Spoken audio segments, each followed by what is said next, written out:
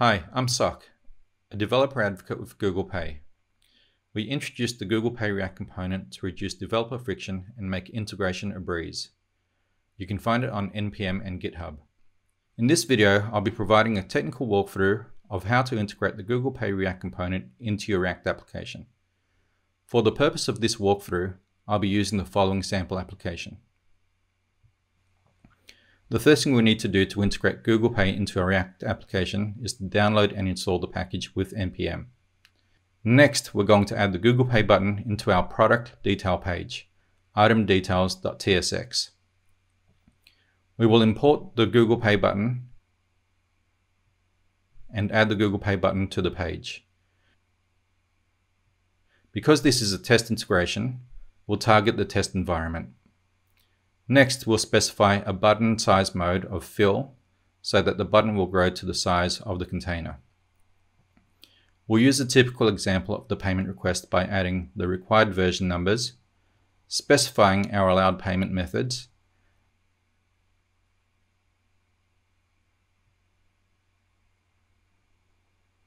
adding payment gateway details,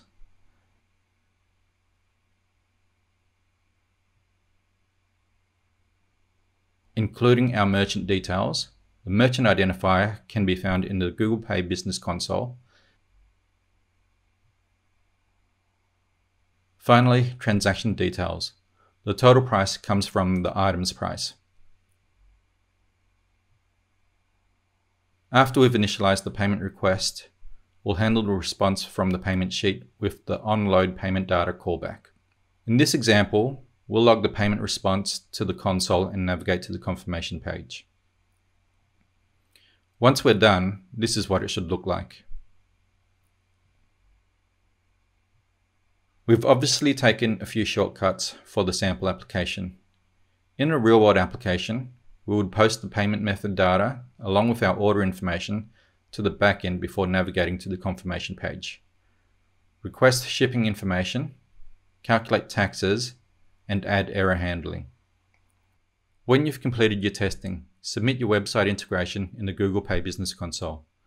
You will need to provide your website's URL and screenshots to complete the submission.